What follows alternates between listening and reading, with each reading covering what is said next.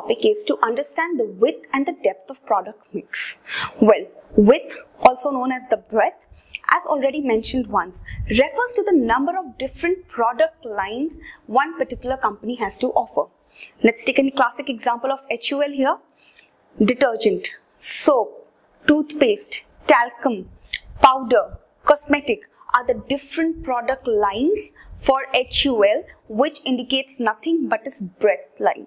Whereas depth refers to the number of product items within each product line. For example, within detergent we have Rin bar, Rin powder, wheel bar, wheel powder, Surf, Surf Ultra, etc., which determines its depth.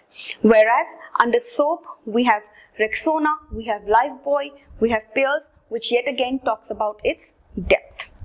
And the next one is to understand what is product line length.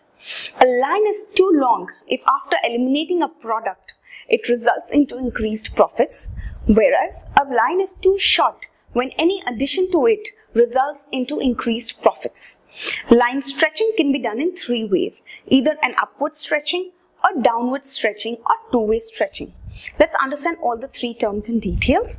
Well, upward stretching is here a company operates in the lower end of the market.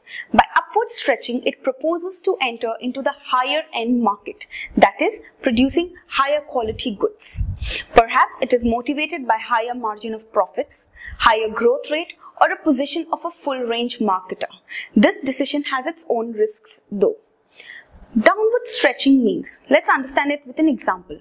All of us know that Parker started with pens only at a very high price. But today if we look, we get Parker pens even at the rate of ₹50, which nobody could have thought about in earlier times. Many companies start with high-end products but later stretch downwards by adding lower priced products. The down-end products are advertised heavily so as to pull the customers to the whole line on the basis of pricing. This strategy needs very careful handling. The budget brand being promoted should not dilute the overall brand image. Besides, the budget brand must be always available because consumers should not feel that they were hooked to the bait for switching later.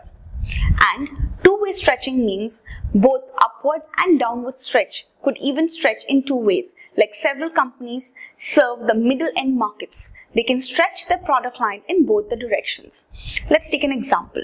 A hotel company operating hotels in the comfort category, wherein each room has a tariff of let's say 2,000 to 3,000 a day, might decide to have elite upper end hotels with tariffs of ₹7,000 a night, whereas a lower end budget which would have rooms with tariffs let's say 600 to 1,500 a day. Ashoka Group of ITC has thus elite 5-star hotels at the upper end comfort, whereas also the middle end and the budget hotels like Ashoka Yatri Niwas at the lower end.